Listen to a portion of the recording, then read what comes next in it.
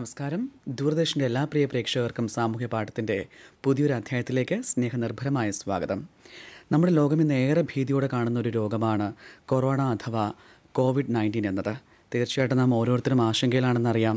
ഈ ഒരു രോഗത്തെ എങ്ങനെ പ്രതിരോധിക്കാൻ സാധിക്കും? നാം ഓരോരുത്തർക്കും ഇതിനോടകം തന്നെ ഒരുപാട് കാര്യങ്ങൾ മീഡിയ വഴിയും മറ്റ് പത്രങ്ങളിലൂടെയൊക്കെ അറിയാൻ സാധിച്ചിട്ടുണ്ട്. എങ്കിലും ഇനിയും തുടർ നടപടികൾ നമുക്ക് വേണ്ടിയിരിക്കുന്നു. നമ്മുടെ ജീവിതം മുന്നേറണമെങ്കിൽ നമ്മൾ ഒരുപാട് കാര്യങ്ങൾ ശ്രദ്ധിച്ചേ മതിയാവുകയുള്ളൂ. ഇപ്പോൾ നമുക്കെല്ലാവർക്കും അറിയാം, ലോക്ക്ഡൗൺ പ്രഖ്യാപിച്ചിരിക്കുകയാണ്. ഈ ഒരു അവസരത്തിൽ നമ്മൾ പാലിക്കേണ്ടുന്ന കാര്യങ്ങൾ എന്തൊക്കെയാണ്? അതിജീവിക്കുവാൻ നാം ഓരോരുത്തരും അറിഞ്ഞിരിക്കേണ്ടുന്ന അത്യാവശ്യ കാര്യങ്ങൾ എന്തൊക്കെയാണ്? ഇതേക്കുറിച്ചാണ് ഇന്ന് സാമൂഹ്യ പാഠം പ്രിയ പ്രേക്ഷകരുമായി പങ്കുവയ്ക്കുന്നത്. അപ്പോൾ ഇതുമായി ബന്ധപ്പെട്ടിട്ടുള്ള നിങ്ങളുടെ ഏത് സംശയവും താഴെ കാണുന്ന നമ്പറിൽ ഞങ്ങൾ വിളിച്ച് ചോദിക്കാം. ഇന്ന് ഇതേക്കുറിച്ച് വളരെ വിശദമായി നമ്മുടെ സംശയങ്ങൾക്ക് മറുപടി പറയുന്നത് ആലപ്പുഴ ഗവൺമെൻറ് മെഡിക്കൽ കോളേജിലെ മെഡിസിൻ വിഭാഗം പ്രൊഫസർ ഡോക്ടർ ബി പത്മകുമാറാണ്. ഇദ്ദേഹത്തെ സ്നേഹാദരപൂർവ്വം നമുക്ക് സാമൂഹ്യ പാഠത്തിലേക്ക് സ്വാഗതം ചെയ്യാം. നമസ്കാരം ഡോക്ടർ. നമസ്കാരം. ഇന്ന് നമ്മൾ ഒത്തുകൂടിയിരിക്കുന്നത് തീർച്ചയായിട്ടും എല്ലാവർക്കും അറിയാം, കൊറോണ എന്നൊരു മഹാമാരിയെ നമ്മുടെ ലോകം തന്നെ നേരിട്ടുകൊണ്ടിരിക്കുന്ന ഒരു സ്ഥിതിവിശേഷമാണ് ഇപ്പോൾ നടന്നുകൊണ്ടിരിക്കുന്നത്. ഇത് ഏറെ ഭയത്തോടെയും അതിലേറെ ആശങ്കയോടെയുമാണ് ഓരോ ജനങ്ങളും ഇത് നോക്കിക്കാണുന്നത്. ഇപ്പോൾ നമ്മുടെ ജനങ്ങൾ ഇത്രയേറെ ഭീതിയിലാകേണ്ടുന്ന ആവശ്യകതയുണ്ടോ? അതേക്കുറിച്ച് പറഞ്ഞുകൊണ്ട് നമുക്ക് ആരംഭിക്കാൻ തോന്നുന്നു. തീർച്ചയായിട്ടും ഈ ഒരു രോഗത്തിൻ്റെ ഒരു പൊതു സ്വഭാവം പരിശോധിച്ച് നോക്കുമ്പോൾ നമുക്ക് ഏകദേശം 2-2.5 മാസമേ ആയുള്ളൂ ഈ രോഗത്തെക്കുറിച്ചുള്ള പരിചയമുണ്ടായിട്ട്. അപ്പോൾ ഈ രോഗത്തിൻ്റെ വ്യാപന രീതി, അത് എത്രമാത്രം ആൾക്കാരിൽ മാരകമാകും തുടങ്ങിയ കാര്യങ്ങളെക്കുറിച്ച് കൃത്യമായിട്ടുള്ള വിവരങ്ങൾ നമുക്ക് ഇപ്പോഴും ലഭ്യമായിട്ടില്ല എന്നുള്ളതാണ് വാസ്തവം. അതോടൊപ്പം തന്നെ ഒരു ഫലപ്രദമായിട്ടുള്ളൊരു ആൻറ്റിവൈറൽ മരുന്ന് നമുക്ക് ഇതുവരെ ലഭ്യമായിട്ടില്ല. ഈ രോഗത്തെ പ്രതിരോധിക്കാൻ ആവശ്യമായിട്ടുള്ള വാക്സിനും നമുക്ക് ലഭ്യമായിട്ടില്ല. അപ്പോൾ ഇങ്ങനെയൊക്കെയുള്ള സങ്കീർണമായിട്ടുള്ള സാഹചര്യത്തിൽ തീർച്ചയായിട്ടും ഈ രോഗത്തെക്കുറിച്ച് നമ്മൾ കൂടുതൽ ജാഗ്രതയോടെ വരുന്ന ദിവസങ്ങളിൽ കരുതേണ്ടതുണ്ട്. അപ്പോൾ അതിന് കൃത്യമായിട്ടുള്ള മാർഗ്ഗനിർദ്ദേശങ്ങൾ സംസ്ഥാന ആരോഗ്യ വകുപ്പും ദേശീയ തലത്തിലുള്ള അറിയിപ്പുകളുമെല്ലാം വന്നുകൊണ്ടിരിക്കുകയാണ്. അതിൻ്റെ ഏറ്റവും പ്രധാനപ്പെട്ട ഒരു ഭാഗമാണ് ഇപ്പോഴുള്ള ഈ ലോക്ക്ഡൗൺ അഥവാ അടച്ചിടൽ എന്ന് പറയുന്ന ഒരു ഘട്ടം എന്ന് പറയുന്നത്. അതായത് ഈ രോഗം പെട്ടെന്ന് പകരാൻ സാധ്യതയുണ്ടെന്നുള്ളത് നമുക്കിപ്പോൾ മറ്റ് വിദേശ രാജ്യങ്ങളിലെ അനുഭവത്തിൽ നിന്ന് മനസ്സിലായി. അതുകൊണ്ട് തീർച്ചയായിട്ടും ഈ ആൾക്കാർ ഒരു സാമൂഹിക അകലം പാലിക്കുകയും ഒരു 2-3 ആഴ്ചകൾ കൂടി ഈ പറയുന്ന തരത്തിലുള്ളൊരു ജാഗ്രത പാലിക്കുകയും ചെയ്തു കഴിഞ്ഞാൽ പുതിയ കേസുകൾ റിപ്പോർട്ട് ചെയ്യുന്നത് നമുക്ക് ഒഴിവാക്കാൻ സാധിക്കും. അങ്ങനെ ഈ ഒരു രോഗത്തിൻ്റെ പിടിയിൽ നിന്ന് നമുക്ക് മോചിതനാകാൻ സാധിക്കും എന്നുള്ളതാണ് നമ്മുടെ പ്രതീക്ഷ. അതെ, നമുക്ക് തീർച്ചയായിട്ടും അതിജീവിച്ചേ മതിയാവുകയുള്ളൂ. ഏതൊരു അവസ്ഥയും നമ്മൾ എല്ലാവരും ഒറ്റക്കെട്ടായി നിന്ന് പൊരുതി, അല്ലേ? അത് വിജയിച്ച ചരിത്രമാണ് നമ്മുടെ ഇന്ത്യയെ നോക്കിക്കഴിഞ്ഞാലും ലോകരാഷ്ട്രങ്ങളെ എടുത്ത് നോക്കിയാലും നമുക്കുള്ളത്. ഇപ്പോൾ ഇന്ത്യയെ സംബന്ധിച്ചാണെങ്കിൽ ഒരുപാട് റെസ്ട്രിക്ഷൻസ് ഒക്കെ കൊണ്ടുവന്നിട്ടുണ്ട്. ഇപ്പോൾ നമുക്ക് നമ്മുടെ ജനങ്ങളുടെ സുരക്ഷയ്ക്ക് വേണ്ടിയിട്ടാണ് ഇത്തരത്തിലുള്ള നിയന്ത്രണങ്ങൾ ഏർപ്പെടുത്തിയിരിക്കുന്നത്. എന്നാൽ പലപ്പോഴും ഈ ഒരു നിയന്ത്രണത്തെ പോലും തെറ്റിക്കുന്ന തരത്തിലുള്ള ഒരുപാട് കാഴ്ചകൾ നമുക്ക് കാണേണ്ടി വരുന്നുണ്ട്. പൊതുജനങ്ങൾ അപ്പോൾ ഈ ഒരു അവസ്ഥയിൽ എന്തൊക്കെ കാര്യങ്ങളാണ് പ്രത്യേകമായിട്ട് ശ്രദ്ധിക്കേണ്ടുന്നത്? ഇപ്പോൾ ഇതുവരെ ഉണ്ടാകാത്ത തരത്തിലുള്ളൊരു അസാധാരണമായിട്ടുള്ളൊരു സാഹചര്യമാണല്ലോ. ഇപ്പോൾ നമുക്ക് കേരളത്തിൻ്റെ കാര്യം എടുക്കാം. കേരളത്തിലുണ്ട് ഇതുവരെ ഇങ്ങനൊരു 21 ദിവസം നമ്മൾ വീട്ടിൽ തന്നെ അടച്ച് പൂട്ടിയിരിക്കേണ്ട ഒരു സാഹചര്യം ഇതുവരെ ഉണ്ടായിട്ടില്ല. അപ്പോൾ അത് എന്തിനാണെന്നുള്ളത് നമ്മളിപ്പോൾ പറഞ്ഞു കഴിഞ്ഞു. സാമൂഹികമായിട്ടുള്ളൊരു അകലം പാലിക്കുക എന്നുള്ളത് മാത്രമാണ് ഈ രോഗം പകരുന്നതിൽ നിന്ന് നമുക്ക് രക്ഷ നൽകുന്ന പ്രധാനപ്പെട്ട ഒരു വാക്സിൻ എന്ന് പറയുന്നത്. അപ്പോൾ ആ വാക്സിനാണ് ഇപ്പോൾ നമ്മൾ എടുത്തിരിക്കുന്നത്. അപ്പോൾ ഈ ഒരു നിർദ്ദേശം വളരെ ഗൗരവമായിട്ട് കാണുക. ഇപ്പോൾ നമ്മൾ തന്നെ പല വാർത്തകളും കാണുകയുണ്ടായി. തെരുവുകളിലും മറ്റും ആൾക്കാർ ആവശ്യമില്ലാതെ ഇറങ്ങുന്നു, അത് പോലീസുകാരുടെ ജോലിഭാരം കൂട്ടുന്നു, ഇങ്ങനെയുള്ള ഒത്തിരി കാര്യങ്ങൾ നമ്മൾ കാണുക. പക്ഷേ വളരെ കുറവാണ്. പ്രത്യേകിച്ച് മറ്റ് സംസ്ഥാനങ്ങളുമായിട്ട് അപേക്ഷിച്ച് നോക്കുമ്പോൾ അത് വളരെ കുറവാണ്. എങ്കിൽ പോലും അങ്ങനെയുള്ളൊരു സാഹചര്യം ഇനി ഉണ്ടാകാതെ വളരെ തികഞ്ഞ അച്ചടക്കത്തോടുകൂടി ഈ ഒരു സാമൂഹിക നിയന്ത്രണം, ഇതൊരു സർക്കാർ നിയന്ത്രണമല്ല, ഇതൊരു സാമൂഹികമായിട്ടുള്ള ഒരു സെൽഫ് ക്വാറന്റൈനാണ്. നമ്മൾ സ്വയം നിയന്ത്രണം പാലിക്കുക എന്നുള്ളതാണ് നമ്മുടെ ലക്ഷ്യം. ഇത് ആർക്കു വേണ്ടിയാണെന്ന് ചോദിച്ചു കഴിഞ്ഞാൽ നമ്മുടെ രക്ഷ, നമ്മുടെ കുടുംബാംഗങ്ങളുടെ രക്ഷ, നമ്മുടെ സമൂഹത്തിൻ്റെ രക്ഷ, ഈ മൂന്നിനെയും കണക്കാക്കിക്കൊണ്ട് നമ്മൾ ഈ ഒരു വരുന്ന ഈ ഒരു 2-3 ആഴ്ചകൾ ഈ പറയുന്ന ക്വാറന്റൈൻ അല്ലെങ്കിൽ ഈ അടച്ചുപൂട്ടൽ എന്ന് പറയുന്നതിനോട് പൂർണ്ണമായിട്ട് സഹകരിക്കുകയാണ് വേണ്ടത്. ഉറപ്പായിട്ടും. നമ്മുടെ ആദ്യത്തെ കോളർ വെയിറ്റിംഗിലാണ്, നമുക്ക് ആരാ നോക്കാം. ഹലോ, സാമൂഹ്യ പാഠമാണ്. ഇത് ആരാ വിളിക്കുന്നത്? ഹലോ, ഇതാരാ വിളിക്കുന്നത്? പേര് പറയൂ. ശരി ശരി, സാമൂഹ്യ പാഠത്തിലേക്ക് സ്വാഗതം. സാറിനോട് ചോദിച്ചോളൂ, എന്താണെന്ന് വെച്ചാൽ പറഞ്ഞോളൂ. സാറേ, ഇത് നമുക്കിപ്പം സുരക്ഷയെ പറ്റി കൂടുതൽ പറയുന്നുണ്ട്. ഇപ്പം ഒരു സ്ഥാപനത്തിൽ പ്രൈവറ്റ് ആയിട്ട് നിൽക്കുമ്പോൾ അവിടുത്തെ സുരക്ഷയും കാര്യങ്ങളൊക്കെ അറിയാൻ വേണ്ടി വിളിച്ചതാണ്. ഒരു സ്ഥാപനത്തിൽ നിൽക്കുമ്പോഴല്ലേ? അതെ അതെ, പ്രൈവറ്റ് ആയിട്ട് നമ്മൾ ഒരു സ്ഥാപനത്തിൽ നിൽക്കുമ്പോൾ അവിടുത്തെ സുരക്ഷയെ പറ്റി അറിയാൻ വേണ്ടിയാണ്. അതെ അതെ, ഇപ്പോൾ പല സ്ഥാപനങ്ങളും ഇപ്പോൾ മിക്കവാറും അടച്ചുപൂട്ടിയിരിക്കുകയാണ്. നമ്മളെ വളരെ അതെ, അപ്പം അത് തുറക്കുന്നത് കൊണ്ടോ അല്ലെങ്കിൽ മറ്റെന്തെങ്കിലും കുഴപ്പം കൊണ്ടോ? അപ്പം പ്രൈവറ്റ് സ്ഥാപനം എന്ന് പറയുമ്പോഴേ നമ്മൾ ലാബ് ടെക്നീഷ്യനായിട്ടൊക്കെ നിൽക്കുന്ന മനസ്സിലായി മനസ്സിലായി. സുരക്ഷ മനസ്സിലായി. അത്യാവശ്യ സർവീസുകൾ ഇപ്പോഴും പ്രവർത്തിച്ചുകൊണ്ടിരിക്കുകയാണ്. ഇപ്പോൾ ആശുപത്രിയിൽ ഡോക്ടർമാർ പ്രവർത്തിക്കുന്നുണ്ട്, മെഡിക്കൽ ഷോപ്പുകൾ തുറന്നു വെക്കുന്നുണ്ട്, അത്യാവശ്യം ഇപ്പോൾ പലവ്യഞ്ജന സാധനങ്ങളൊക്കെ ഉള്ള. അപ്പോൾ അങ്ങനെയൊക്കെയുള്ള സ്ഥലങ്ങളിൽ നമ്മൾ ശ്രദ്ധിക്കേണ്ട ഒരു പ്രധാന കാര്യം, വരുന്ന കസ്റ്റമേഴ്സ് തിക്കും തിരക്കും ഉണ്ടാക്കാത്ത രീതിയിലൊരു സംവിധാനം നമ്മൾ ക്രമീകരിക്കേണ്ടതുണ്ട്. ഒരാളെ മാത്രം അകത്തേക്ക് കടത്തി വിടുകയും ആ ആളിൻ്റെ മാത്രം പരിശോധനകളും മറ്റും നടത്തിയതിന് ശേഷം, ഇപ്പോൾ ലാബ് ടെക്നീഷ്യൻ ആയതുകൊണ്ട് ഞാൻ പറയുകയാണ്, അതിന് ശേഷം മാത്രം അടുത്ത ആൾ കടന്നു വരുന്ന രീതിയിലുള്ള ഒരു അറേഞ്ച്മെൻറ്റ് നമ്മൾ ചെയ്യണം. അതിപ്പോൾ മറ്റ് കടകളിലാണെങ്കിലും ആ ഒരു കരുതൽ നമുക്കുണ്ടാകേണ്ടതുണ്ട്. ആളുകൾ കൂട്ടം കൂടി നിൽക്കുന്ന ഒരു സാഹചര്യം ഒരു കാരണവശാലും ഉണ്ടാകാൻ പാടില്ല. പിന്നെ ഇങ്ങനെയുള്ള സ്ഥലങ്ങളിൽ നമ്മൾ നിൽക്കുമ്പോൾ, ഇപ്പോൾ കച്ചവടത്തിന് നിൽക്കുകയാണ് അല്ലെങ്കിൽ കടക്കാരനാണെങ്കിൽ ഒരു മാസ്ക് ധരിക്കുന്നത് നല്ലതാണ്. കാരണം ഇപ്പോൾ ഈ വരുന്നവരിൽ പലർക്കും പലതരത്തിലുള്ള, ഇപ്പോൾ ഇതൊരു വേനൽക്കാലമാണ്, പലതരത്തിലുള്ള ഈ വൈറൽ ഇൻഫെക്ഷൻസിൻ്റെ ഒരു കാലം കൂടിയാണ്.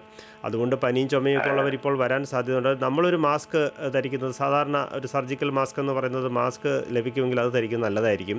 പിന്നെ ഇടയ്ക്കിടയ്ക്ക് നമ്മുടെ കടയിൽ തന്നെ ഈ സാനിറ്റൈസർ നമ്മൾ വെച്ചിരിക്കണം.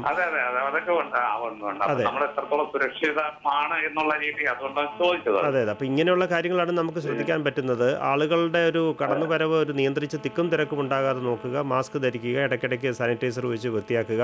വീട്ടിൽ ചെന്നതിന് ശേഷം ഈ പറഞ്ഞതുപോലെ വസ്ത്രങ്ങളൊക്കെ അഴിച്ചു വെച്ച് നന്നായി കുളിച്ച് പുതിയ വസ്ത്രങ്ങൾക്ക് അണിഞ്ഞതിന് ശേഷം മാത്രമേ, നമ്മൾ ധരിച്ചതിന് ശേഷം മാത്രമേ മറ്റുള്ളവരുടെ അടുത്ത് പോകാൻ പാടുള്ളൂ, ഇടപഴകാൻ പാടുള്ളൂ. അങ്ങനെ ഒന്ന് ശ്രദ്ധിക്കണം. അതെ. ഓക്കെ വീരേന്ദ്ര, അപ്പോൾ വിളിച്ചതിൽ സന്തോഷം. Thank you for calling. Okay, by. Sir, ഇപ്പോൾ ഇന്ത്യയുടെ കണക്ക് നോക്കുകയാണെങ്കിൽ 25ഓളം മരണമാണ് ഇപ്പോൾ റിപ്പോർട്ട് ചെയ്തിരിക്കുന്നത്. നമ്മൾ ആശങ്ക ഉണർത്തുന്നതാണെങ്കിൽ കൂടിയും നമുക്ക് സന്തോഷം തരുന്ന മറ്റൊരു കാര്യം, ഒരുപാട് ആൾക്കാർ ഇത് വന്ന് റിക്കവറായിട്ട് തിരികെ വീട്ടിലേക്ക് പോയൊരു സാഹചര്യം കൂടി നമ്മൾ കണക്കിലെടുക്കേണ്ടതായിട്ടുണ്ട്. കാരണം ഈ രോഗം യഥാവിധി ചികിത്സിക്കുകയാണെങ്കിൽ തീർച്ചയായിട്ടും അവർക്ക് ജീവിതത്തിലേക്ക് മടങ്ങി വരാം എന്നുള്ളൊരു തെളിവ് കൂടിയാണ് നമ്മുടെ ആരോഗ്യ മേഖല കാഴ്ചവെച്ചിരിക്കുന്നത്, അല്ലേ? അപ്പോൾ അതെങ്ങനെയാണ് ഇപ്പോൾ ഈ ഒരു അവസരത്തിൽ നമ്മുടെ പ്രിയ പ്രേക്ഷകരോട് പറഞ്ഞു പറയാനുള്ളത്? ഈ COVID-19 എന്ന് പറയുന്നത്, ഈ കൊറോണ വൈറസ് എന്ന് പറയുന്നത് ഒരു പുതിയ വൈറസ് ഒന്നുമല്ല. ഈ COVID-19 ആണ് പുതിയ രോഗം എന്ന് ഞാൻ പറഞ്ഞത്. 1960-കൾ മുതൽ നമുക്ക് ഈ കൊറോണ വൈറസിനെ പരിചയമുണ്ട്. ഇതിനു മുൻപ് റിപ്പോർട്ട് ചെയ്ത സാഴ്സ് എന്ന് പറയുന്ന രോഗം, അതിനുശേഷം നമ്മുടെ മിഡിൽ ഈസ്റ്റിലൊക്കെ റിപ്പോർട്ട് ചെയ്ത മെഴ്സ് എന്ന് പറയുന്നത്, ഇതെല്ലാം കൊറോണ വൈറസിൻ്റെ പല വിഭാഗങ്ങളിൽപ്പെട്ട വൈറസുകളുണ്ട്. ഇതൊരു കുടുംബമാണ്. ആ കുടുംബത്തിലെ പല അംഗങ്ങളാണ് ഇതെല്ലാം. അപ്പോൾ ഈ COVID-19 കുറിച്ചുള്ള ഏറ്റവും പ്രധാനപ്പെട്ട കാര്യം നമ്മൾ മനസ്സിലാക്കേണ്ടത്, എല്ലാവരിലും ഇത് മാരകമാവുകയില്ല. ഈ രോഗം 100 പേരെ ബാധിക്കുകയാണെങ്കിൽ 80% ആൾക്കാരിലും ഇതൊരു സാധാരണ ജലദോഷപ്പനി പോലെ വന്നു പോകും. അതിനകത്ത് യാതൊരു സംശയവുമില്ല. അപ്പോൾ അവർക്കൊരു പനി ഉണ്ടാകും, ചെറിയ ചുമയുണ്ടാകും, ചെറിയ തൊണ്ടവേദന ഉണ്ടാകും, 4-5 ദിവസങ്ങൾക്കുള്ളിൽ പനി മാറും. ബാക്കി 20% ആൾക്കാരിൽ മാത്രമാണ് ഈ രോഗം കൂടുതൽ സങ്കീർണമാകുന്നത്. ഈ 20-ൽ തന്നെ 5% താഴെ ആൾക്കാർക്ക് മാത്രമേ ഇത് മരണകാരണമാകാറുള്ളൂ. അപ്പോൾ അത് മനസ്സിലാക്കണം. മറ്റു പലരും, ഇപ്പോൾ നിപ്പ പോലെയുള്ള രോഗത്തിൻ്റെ മരണനിരക്ക് എന്ന് പറഞ്ഞത് 80%, 85%. അവിടെ ഈ COVID-19 എന്ന് പറഞ്ഞ രോഗത്തിൻ്റെ മരണനിരക്ക് 5%-ൽ താഴെ മാത്രമാണ്. അങ്ങനെയൊക്കെയുള്ള ധാരാളം ആശ്വാസകരമായിട്ടുള്ള കാര്യങ്ങൾ നമുക്കുണ്ട്. അപ്പോൾ ഈ 20% ആരാണെന്നുള്ളതാണ്. ഈ 80%-ൽ വളരെ ചെറിയ ജലദോഷമായിട്ട് വന്നു പോകുന്ന ഞാൻ പറയും. 20% എന്ന് പറയുന്നതാണ് മറ്റ് അസുഖങ്ങളുള്ളവർ. ഉദാഹരണത്തിന് 60 വയസ്സിന് മുകളിൽ പ്രായമുള്ള മുതിർന്ന പൗരന്മാർ, പ്രമേഹം, ഹൈപ്പർ ടെൻഷൻ, ഹൃദ്രോഗം പോലെയുള്ള മറ്റ് അസുഖങ്ങളുള്ളവർ, ക്യാൻസർ പോലെയുള്ള പ്രശ്നങ്ങളുള്ളവർ, അല്ലെങ്കിൽ കീമോതെറാപ്പി പോലെയുള്ള മരുന്നുകൾ കഴിക്കുന്നവർ, ഡയാലിസിസിന് വിധേയമായിക്കൊണ്ടിരിക്കും. ഇങ്ങനെയുള്ള ശരീരത്തിൻ്റെ പ്രതിരോധശേഷി കുറഞ്ഞവരിലാണ് ഈ രോഗം കൂടുതൽ മാരകമാകുന്നത്. ഇപ്പോൾ നമ്മൾ പല മരണങ്ങളെക്കുറിച്ച് നമ്മൾ വായിക്കുകയുണ്ടായി, കേൾക്കുകയുണ്ടായി. കേരളത്തിൽ തന്നെ മരണങ്ങൾ ഉണ്ടായല്ലോ. അപ്പോൾ അതെല്ലാം തന്നെ നമ്മൾ പരിശോധിച്ചാൽ മനസ്സിലാക്കാൻ സാധിക്കുന്നത്, അവിടെല്ലാം തന്നെ മറ്റ് രോഗങ്ങളുള്ള, ശരീരത്തിൻ്റെ പ്രതിരോധശേഷി കുറഞ്ഞ വയോജനങ്ങളിലുമാണ് കൂടുതലായിട്ട് ഇതുണ്ടാകുന്നത്. ഈ മരണം എന്ന് പറയുന്നത് നമുക്ക് ഈ കൂടുതലും സംഭവിക്കുന്നത് ഈ രോഗത്തിൻ്റെതായിട്ടുള്ള 3 കോംപ്ലിക്കേഷൻസ് ഉണ്ടാകും. 1 ന്യൂമോണിയ, 2 സെപ്സിസ് എന്ന് പറയുന്ന ഒരു രോഗാണുക്കൾ നമ്മുടെ ബ്ലഡിൽ ലയിക്കുന്ന ഒരവസ്ഥയാണ്. പിന്നെ സെപ്റ്റിക് ഷോക്ക് എന്ന് പറഞ്ഞ രക്തസമ്മർദ്ദം 90 മില്ലിമീറ്ററിൽ താഴുന്ന അതിഗുരുതരമായിട്ടുള്ള അവസ്ഥ. ഈ 3 അവസ്ഥകളിലാണ് ഈ മരണം സംഭവിക്കുന്നത്. അപ്പോൾ ഇപ്പോൾ ഇതിൽ നിന്ന് നമ്മൾ മനസ്സിലാക്കേണ്ട ഏറ്റവും പ്രധാനപ്പെട്ട കാര്യം, മറ്റ് അസുഖങ്ങളുള്ളവർക്ക് നമ്മൾ കൂടുതൽ പരിചരണവും ശ്രദ്ധയും കരുതലും നൽകണം. ഉദാഹരണത്തിന് പ്രമേഹമുള്ള ആൾക്കാർ കേരളത്തിൽ വളരെ കൂടുതലാണ്. 5 പേരിൽ ഒരാൾക്ക് പ്രമേഹമുള്ളൊരു സംസ്ഥാനമാണ് കേരളം. അപ്പോൾ പ്രമേഹമുള്ളവർ ഈ ഒരു സമയത്ത് എന്താണ് ചെയ്യേണ്ടത്? അവരുടെ രക്തത്തിലെ ഷുഗറിൻ്റെ അളവ് നോർമലായിട്ട് നിർത്തണം. ഇടയ്ക്കിടയ്ക്ക് ആവശ്യമായിട്ടുള്ള പരിശോധനകൾ നടത്തണം. മരുന്നുകൾ ഒരു കാരണവശാലും മുടക്കാൻ പാടില്ല. മറ്റുള്ളവരുമായിട്ട് അധികമായിട്ട് ഇടപഴകാൻ പാടില്ല. ഇങ്ങനെയുള്ള കരുതൽ ഈ ഒരു അവസരത്തിൽ ഈ പറഞ്ഞ വിഭാഗത്തിൽപ്പെട്ടവർ എടുക്കുന്നത് വളരെ പ്രധാനമായിരിക്കും. അതെ, അടുത്ത കോളിലേക്ക് പോകാം സർ. ഹലോ, സാമൂഹ്യ പാഠമാണ്. താര വിളിക്കുന്നത്. ഹലോ, ധാരാ വിളിക്കുന്നത്. വിളിക്കുന്ന ആളുടെ പേര് പറയാമോ? ഓക്കെ ഷക്കീർ, സാമൂഹ്യ പാഠത്തിലേക്ക് സ്വാഗതം. സാറിനോട് ചോദിച്ചോളൂ, എന്താന്ന് വെച്ചാൽ പറയൂ. അത് ഇരുട്ടീന് കണ്ണൂര്. ആ, ടി വി ശ്രദ്ധിക്കരുത്, ഫോണിൽ മാത്രം ശ്രദ്ധിച്ചു വേണം സംസാരിക്കാൻ. ആ, ടിവിയുടെ വോളിയം കുറച്ച് വെക്കുക, ടി വിയിൽ നോക്കരുത്, ഫോണിൽ മാത്രം ശ്രദ്ധിച്ച് സംസാരിക്കൂ. കൊറോണയും വിഷയങ്ങളാണല്ലോ ഉള്ളത്. അപ്പൊ കൊറോണയും വിഷയമാണല്ലോ ഇപ്പൊ എല്ലാവർക്കും ഉള്ളേ. അതെ അതെ അതെ. അപ്പൊ നമ്മളിപ്പോ പെട്ടെന്ന് കുട്ടികളും വലിയ ആൾക്കാരും പനിയും സാധാ പനിയും ചുമയെല്ലാം പറഞ്ഞ ഡോക്ടർമാരുടെ ഇപ്പൊ ലീവിലാണല്ലോ. അപ്പൊ ഒരു പ്രയാസങ്ങളിട്ട് നമ്മള് സാധാരണ ഈ പറഞ്ഞു വാങ്ങിയിട്ടുള്ള ഗുളികയെല്ലാം കൊടുത്താൽ മതിയാവുക. ചോദിച്ചത് എനിക്ക് മനസ്സിലാകുന്നത് മറ്റ് അസുഖങ്ങൾ അല്ലേ? അതെ, പനി എന്തെങ്കിലും വന്നു കഴിഞ്ഞാൽ സാധാരണ പനി മരുന്നുകൾ കൊടുത്താൽ മതിയോ എന്നുള്ളതാണ് ഷക്കീർ ചോദിച്ചത്, കുട്ടികൾക്കും മറ്റും അല്ലേ? ഇപ്പോൾ ഈ ഞാൻ പറഞ്ഞല്ലോ, ഇതിപ്പോൾ നമ്മുടെ ഈ കേരളത്തിൽ ഇപ്പോൾ ഈ വരുന്ന വേനൽക്കാലം എന്ന് പറയുന്നത് പലതരത്തിലുള്ള വൈറൽ പനികളുടെയും മറ്റ് അസുഖങ്ങളുടെ ഒരു കാലമാണ്. ഉദാഹരണത്തിന് 5-ാം പനി പോലെയുള്ള അസുഖങ്ങൾ, ചിക്കൻ ബോക്സ് പോലെയുള്ള അസുഖങ്ങൾ, ധാരാളം പനികൾ വ്യാപകമാകുന്ന ഒരു കാലഘട്ടമാണിത്. അതുകൊണ്ട് നമ്മളിപ്പോൾ സാധാരണ ഒരു പനി ഉള്ളൊരു കുട്ടിക്ക് നൽകുന്ന മരുന്നുകളും മറ്റും കൊടുക്കുന്നതുകൊണ്ട് യാതൊരു തകരാറുമില്ല. അതിന് ഏറ്റവും നല്ലത് ഇപ്പോഴത്തെ ഒരു സാഹചര്യത്തിൽ ആശുപത്രികളിലും മറ്റും നേരിട്ട് വരുന്നതിലും നല്ലത് ഇപ്പോൾ ഈ നമ്മൾ ഫോൺ ചെയ്ത് ഡോക്ടർമാർക്ക് മറുപടി നൽകാവുന്ന ഒരു സംവിധാനം ഇപ്പോൾ ഗവൺമെൻറ് ഏർപ്പെടുത്തിയിട്ടുണ്ട്. ടെലിമെഡിസിൻ എന്ന് പറയും. അപ്പോൾ തൊട്ടടുത്തുള്ള ഡോക്ടറെ ഫോൺ ചെയ്ത് ചോദിച്ചിട്ട് രോഗലക്ഷണങ്ങൾ പറയുക, രോഗവിവരങ്ങൾ പറയുക, ഡോക്ടർ തന്നെ മരുന്നുകൾ നിർദ്ദേശിക്കും. ഇപ്പോൾ വാട്സാപ്പ് പോലെയുള്ള ഫോൺ സൗകര്യങ്ങളുണ്ടെങ്കിൽ അതിലൂടെ വാട്സാപ്പ് ചെയ്തു തരും. കഴിഞ്ഞ ദിവസവും ഞാൻ ധാരാളം ആളുകൾക്ക് ഇതിലൂടെ നിർദ്ദേശങ്ങൾ കൊടുക്കുകയുണ്ടായി, വാട്സാപ്പിലൂടെ പറഞ്ഞു കൊടുക്കുകയുണ്ടായി. അപ്പോൾ അങ്ങനെയുള്ള സൗകര്യങ്ങൾ നമ്മൾ പ്രയോജനപ്പെടുത്തുക. ഇപ്പോൾ നമ്മൾ ഈ COVID-19 എന്ന് പറയുന്ന ഒരു വൈറസ് പനി സംശയിക്കേണ്ടത് ഈ പറഞ്ഞ രോഗമുള്ളവരുമായിട്ട് എന്തെങ്കിലും തരത്തിലുള്ള ബന്ധമുള്ളവർക്ക്, അങ്ങനെയുള്ളവരിൽ മാത്രമേ നമ്മൾ ഈ പനി ഇപ്പോൾ സംശയിക്കേണ്ടതുള്ളൂ. അല്ലാത്ത എല്ലാ പനികളും ഈ പറയുന്നത് പോലെ സാധാരണ പനിമരുന്നുകൾ കഴിച്ച് മാറ്റാവുന്നതാണ്. അതെ അതെ. ഓക്കെ സക്കീർ, അപ്പോൾ അങ്ങയുടെ സംശയം ആർക്കാണെന്ന് വിശ്വസിക്കുന്നു. വിളിച്ചാൽ അതിയായ സന്തോഷം. Thank you for calling. Okay, by. Sir, അതുപോലെ തന്നെ സാമൂഹിക അകലത്തെക്കുറിച്ച് നമ്മൾ പറഞ്ഞു അല്ലേ? ഇപ്പോൾ സാമൂഹിക അകലം പാലിക്കുക എന്ന് വളരെയധികം നിഷ്കർഷിക്കുന്നുണ്ട്. ഇതെന്തുകൊണ്ടാണ് ഈ ഒരു സാമൂഹിക അകലം വ്യാപനത്തിൻ്റെ തോത് കുറയ്ക്കാൻ വേണ്ടിയിട്ട് തന്നെയാണ് ഈ ഒരു കാര്യം പറഞ്ഞിരിക്കുന്നത് അല്ലേ? അതിൻ്റെ ലക്ഷ്യങ്ങളെ കുറിച്ച് നമുക്ക് പറഞ്ഞു കൊടുക്കാം. അതായത് ഈ COVID-19 എന്ന് പറയുന്ന പുതിയ കൊറോണ വൈറസ് രോഗം പകരുന്നത് ഡ്രോപ്ലെറ്റ് ഇൻഫെക്ഷൻ എന്നാണ് പറയുന്നത്. അതായത് രോഗാണു കണികകളിലൂടെയാണ് ഈ രോഗം മറ്റൊരു വ്യക്തിയിലേക്ക് പകരുന്നത്. അതായത് ഈ രോഗി ചുമയ്ക്കുമ്പോഴും തുമ്മുമ്പോഴും പുറപ്പെടുന്ന ലക്ഷക്കണക്കിന് വൈറസുകളാണ്. ഈ വൈറസുകൾ ഈ വ്യക്തിയുടെ ശ്വാസകോശ സ്രവങ്ങളുമായിട്ട് ചേർന്നിട്ട് രോഗാണു കണികകൾ രൂപപ്പെടും. ഇത് മറ്റൊരു വ്യക്തിയിൽ പറ്റിപ്പിടിക്കുമ്പോഴും ആ വ്യക്തിയുടെ ചർമ്മത്തിലും മറ്റും കൈകളിലും മറ്റും പറ്റിപ്പിടിക്കുമ്പോഴും ആ വ്യക്തി അലക്ഷ്യമായിട്ട് കണ്ണിലോ മൂക്കിലോ ഒക്കെ സ്പർശിക്കുമ്പോഴുമാണ് മറ്റൊരു വ്യക്തി രോഗബാധിതനാകുന്നത്. അതായത് ഈ രോഗം ബാധിച്ച വ്യക്തിയുമായിട്ട് അടുത്ത സമ്പർക്കത്തിൽ ഏർപ്പെടുമ്പോഴാണ് ഈ വൈറസ് ബാധ ഉണ്ടാകുന്നത്. ഈ രോഗാണു കണികളുടെ പ്രത്യേകത എന്ന് പറയുന്നത് അതൊരു 60-70 സെൻറ്റിമീറ്റർ മാത്രമേ സഞ്ചരിക്കുകയുള്ളൂ.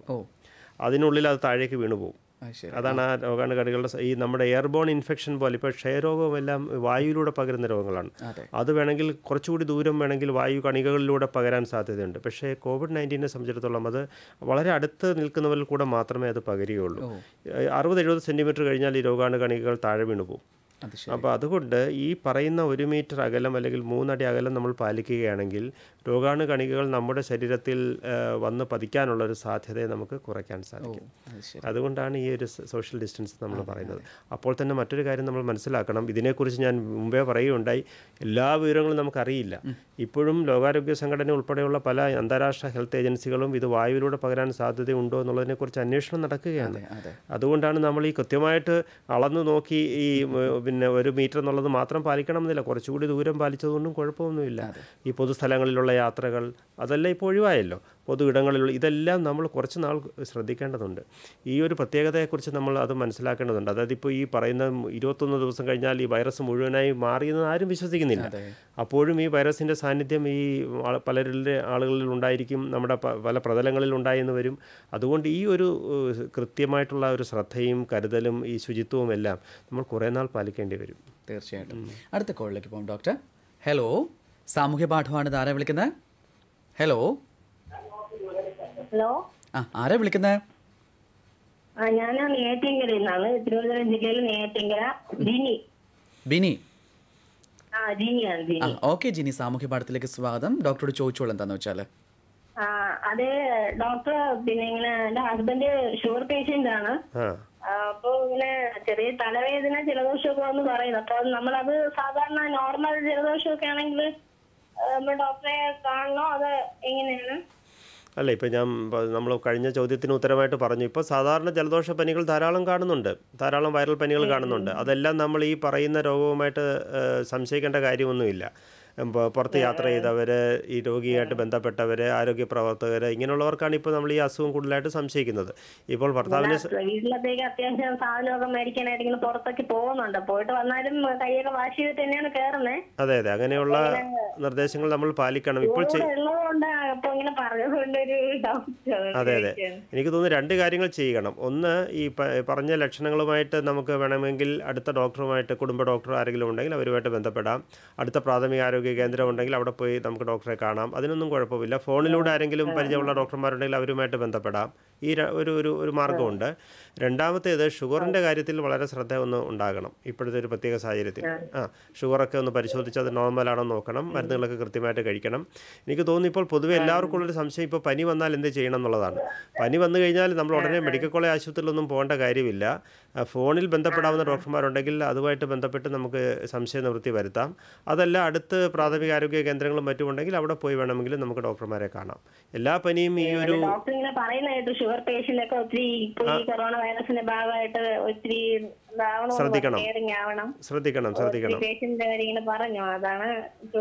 അതെ, അതുകൊണ്ട് ഈ പറയുന്ന പനിയെല്ലാം ആ ഒരു പനിയാണെന്നുള്ള രീതിയിൽ നമ്മൾ സംശയിക്കേണ്ട കാര്യമില്ല. ഏതായാലും ഡോക്ടർമാരെ പരിചയം കാണുമല്ലോ, അവരുടെ ഫോൺ നമ്പർ കയ്യിലുണ്ടാവും. ഇപ്പോൾ കേരളം ഒട്ടാകെ നമ്മൾ ഈ ഒരു ടെലിമെഡിസിൻ എന്നുള്ള സംവിധാനത്തിലൂടെ രോഗികൾക്ക് ആവശ്യമായിട്ടുള്ള സംശയങ്ങൾ ദൂരീകരിച്ച് കൊടുക്കുന്നുണ്ട്. ആ രീതിയിൽ നമുക്ക് ശ്രമിക്കാം. അതോടൊപ്പം തന്നെ ഷുഗർ ഒന്ന് പരിശോധിക്കുകയും അത് നോർമലാക്കി നിർത്തുകയും വേണം. അത് മാത്രം മതി കേട്ടോ. ഓക്കെ ജിനി, അപ്പോൾ ജിനിയുടെ സംശയം മാറുന്നു വിശ്വസിക്കുന്നു. വിളിച്ചതിൽ സന്തോഷം. Thank you for calling. ഈ ഒരു അവസരത്തിൽ ഒരുപാട് ഇപ്പം ഹോം ക്വാറന്റൈനിലൊക്കെ കഴിയുന്ന ആൾക്കാർക്ക് ഒരുപാട് പേര് ഭക്ഷണം കിട്ടാതെയൊക്കെ ബുദ്ധിമുട്ടുന്ന ഒരു സാഹചര്യം കൂടിയുണ്ട്. നമുക്ക് ഇപ്പോൾ അറിയാൻ സാധിച്ചിട്ടുണ്ട്. ഇപ്പോൾ ഒരു തരത്തിലും ഭക്ഷണം കിട്ടാതെ വലയുന്ന ആൾക്കാർ, അല്ലെങ്കിൽ സ്വന്തമായിട്ട് ആഹാരം പാകം ചെയ്യാൻ കേൾപ്പില്ലാത്ത ആൾക്കാർക്ക് ഇപ്പോൾ കമ്മ്യൂണിറ്റി കിച്ചൺ എന്നൊരു സംഭവം തുടങ്ങിയിട്ടുണ്ട്. തീർച്ചയായിട്ടും അതിൻ്റെ നമ്പർ ഞങ്ങൾ എഴുതി കാണിക്കുന്നുണ്ട്. അത് നോട്ട് ചെയ്ത് കഴിഞ്ഞ് കഴിഞ്ഞാൽ ഈ പറഞ്ഞ പോലെ തന്നെ ആഹാരം സ്വയമേ ഉണ്ടാക്കാൻ കഴിയാത്ത അത്രയേറെ ബുദ്ധിമുട്ട് അനുഭവിക്കുന്ന ആൾക്കാർ ഈ ഒരു നമ്പറിൽ ബന്ധപ്പെട്ട് കഴിഞ്ഞ് കഴിഞ്ഞാൽ അവർക്ക് ആഹാരം എത്തിക്കുന്നതായിരിക്കും. ഡോക്ടർ, അതുപോലെ തന്നെ ഒരുപാട് കാര്യങ്ങൾ നമ്മൾ ഈ ഒരു അവസരത്തിൽ ശ്രദ്ധിക്കേണ്ടതായിട്ടുണ്ട്. മാസ്ക് ധരിക്കുക, അല്ലേ? മാസ്ക് ധരിക്കുന്നത് ഇപ്പോൾ ഡോക്ടേഴ്സ് പറയാറുണ്ട്, മാസ്ക് കിട്ടിയില്ല എന്ന് വെച്ചിട്ട് വിഷമിക്കേണ്ട കാര്യമില്ല, ഒരു തൂവാല കൊണ്ട് മറയ്ക്കുന്നതാണ് അതിലേറെ ഉചിതമെന്നും പറയാറുണ്ട്. പലപ്പോഴും മെഡിക്കൽ സ്റ്റോറുകളിൽ പോയിട്ട് ഈ പറഞ്ഞ പോലെ മാസ്ക് വാങ്ങാനായിട്ട് നിൽക്കുന്ന ഒരു സാഹചര്യം നമ്മൾ ഇപ്പോഴും കാണുന്നുണ്ട്. അപ്പോൾ മാസ്ക് തന്നെ ധരിക്കണമെന്ന് നിർബന്ധമുണ്ടോ? അത് വളരെ നല്ലൊരു ചോദ്യമാണ്. കാരണം ഇപ്പോൾ നമ്മൾ അഭിമുഖീകരിക്കാൻ പോകുന്നൊരു വലിയ പ്രശ്നമെന്ന് പറയുന്നത് ഇതുപോലെയുള്ള സുരക്ഷാ ഉപാധികളുടെ ദൗർലഭ്യം. അതിപ്പോൾ കടകളിലൊന്നും കിട്ടുന്നില്ല. ഇപ്പോൾ ആദ്യകാലങ്ങളിൽ മാസ്ക് എല്ലായിടത്തും ഉണ്ടായിരുന്നു, ഇപ്പോൾ കടകളിൽ കിട്ടുന്നില്ല. ഇപ്പോൾ ആശുപത്രികളിൽ പോലും ഇങ്ങനെയുള്ള സുരക്ഷാ ഉപാധികളുടെ ദൗർലഭ്യം എന്ന് പറയുന്നത് നമ്മൾ അഭിമുഖീകരിക്കാൻ പോകുന്നൊരു വലിയൊരു പ്രശ്നമാണ്. ഗ്ലൗസിൻ്റെ അഭാവം, അല്ലെങ്കിൽ മാസ്കിൻ്റെ അഭാവം, ഈ ഹാൻഡ് സാനിറ്റൈസ്, ഇങ്ങനെയൊക്കെയുള്ള പ്രശ്നങ്ങൾ ഇനി വരാൻ. അതുകൊണ്ട് ഇതിൻ്റെ വളരെ കൃത്യമായിട്ടുള്ള ഉപയോഗം എന്നുള്ളത് വളരെ പ്രധാനമാണ്. അപ്പോൾ ഈ മാസ്ക് എല്ലാവരും ധരിക്കേണ്ട കാര്യമില്ല. ആരോഗ്യ പ്രവർത്തകർ, പ്രത്യേകിച്ചും ആശുപത്രികളിലും മറ്റും ജോലി ചെയ്യുന്നവർ തീർച്ചയായിട്ടും മാസ്ക് ധരിച്ചിരിക്കണം. പിന്നെ ഈ പറയുന്ന രോഗമുള്ളവരെ നമ്മൾ വീടുകളിൽ ശുശ്രൂഷിക്കുന്ന സമയത്ത് അങ്ങനെയുള്ളവർ തീർച്ചയായിട്ടും അല്ലാതെ പുറത്തുകൂടെ നടക്കുന്ന ഒരു പിന്നെ എന്തെങ്കിലും സാധനം വാങ്ങിക്കാൻ പോകുന്ന ഒരാൾ വെറുതെ മാസ്ക് ധരിച്ചുകൊണ്ട് നടക്കേണ്ട കാര്യമില്ല. അങ്ങനെ ഒരു കാഴ്ച ഇപ്പോൾ നമ്മൾ കാണുന്നുണ്ട്. അതിൻ്റെ ആവശ്യമില്ല.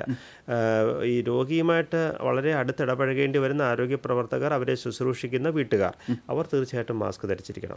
പിന്നെ ഇപ്പോൾ പൊതുവാഹനങ്ങളും മറ്റും ഇല്ലാത്തതുകൊണ്ട് നമ്മൾ നേരത്തെ പറഞ്ഞിരുന്നു, കണ്ടക്ടർമാരും ബസ്സിൽ യാത്ര ചെയ്യുമ്പോൾ ഉള്ള ആൾക്കാരും ഒക്കെ ഇത് ധരിക്കണം. ഇപ്പം അങ്ങനെയുള്ള യാത്രകളൊന്നുമില്ല. അതുകൊണ്ട് വീടുകളിൽ എല്ലാവരും ഓരോ മാസ്ക് ധരിച്ചിരിക്കേണ്ട യാതൊരു ആവശ്യവുമില്ല. പുറത്തിറങ്ങി നടക്കുകയാണെങ്കിൽ മാത്രം, പുറത്തിറക്കി നടക്കുമ്പോഴും നമ്മൾ മാസ്ക് ധരിക്കേണ്ട കാര്യമില്ല. ഏതെങ്കിലും തരത്തിലുള്ള രീതിയിൽ ഒരു ആശുപത്രിയിൽ അത്യാവശ്യമായിട്ട് നമ്മൾ പോകേണ്ടി വന്നു, അതല്ലെങ്കിൽ നമുക്ക് തന്നെ പനിയോ ചുമയോ എല്ലാം ഉണ്ടായൊരു സാഹചര്യമുണ്ട്, അപ്പോഴൊക്കെ മാസ്ക് ധരിച്ചാൽ മതി. അല്ലാതെ സാധാരണ ഒരു സമൂഹത്തിൽ നമ്മൾ ജീവിക്കുമ്പോൾ അങ്ങനെ ഒരു മാസ്കിൻ്റെ ആവശ്യമില്ല. കാരണം 2 പ്രശ്നമാണ്. മാസ്ക് ധരിച്ചാൽ എനിക്ക് വളരെ പ്രൊട്ടക്ഷനായി എന്നൊരു അമിത വിശ്വാസം നമുക്കുണ്ടാവും. അപ്പോൾ നമ്മൾ മറ്റു കാര്യങ്ങളിൽ അധികം ശ്രദ്ധിക്കത്തില്ല.